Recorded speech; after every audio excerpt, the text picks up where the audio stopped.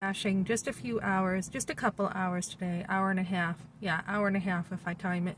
So, yesterday I was offered, I went to an interview for work from 8 in the morning until, she said, until 5.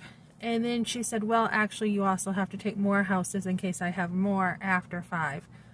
And that's not what I was looking for. So I'm like, I'm actually going to pass on this job for now, and I'll get back to you, depending on if I need to work for you. So I'm willing to take it if I need to, but right now I'm taking the opportunity with reading a lot of books. So when we have, they only want to pay minimum wage, right?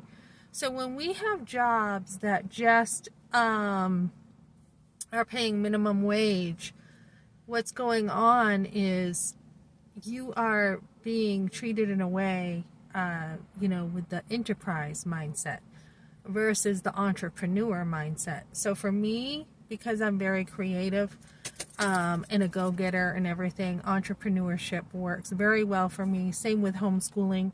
So she told me that if I want my own cleaning business, I cannot really do that. And I said, well, I'm not going to steal your customers, because a lot of cleaning businesses will have that in their contract, right?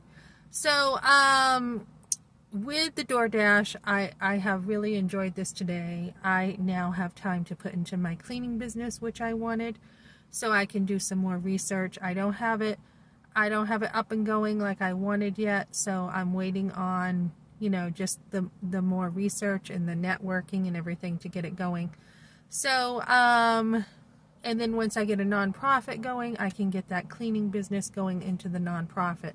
So I got a lot going on, and I plan on doing a lot to help other people, including using my business to build a good business and to build a business that helps people. So that's what I got for now, guys. And don't be afraid to say no to jobs. Don't be afraid to change your mindset, think differently about work.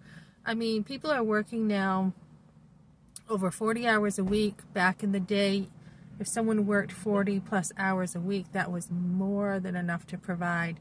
Nowadays, we're seeing 60 hours a week is not even enough. So go against the culture.